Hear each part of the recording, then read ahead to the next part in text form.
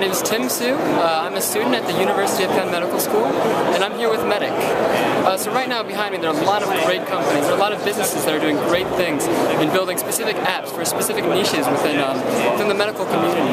But the problem is that it's hard for people to find these things within the noise that's on the internet right now. So what we want to do is create a medical search engine, help people actually find those specific niche markets. Someone with Crohn's disease actually find the apps that are good for them, within pretty much any other disease market. And so what our search engine does is we isolate what's good for you based on what you have. We answer your questions relevant to the specific disease and diseases that you have, bringing the correct apps, the correct links, the correct content to people who need it most.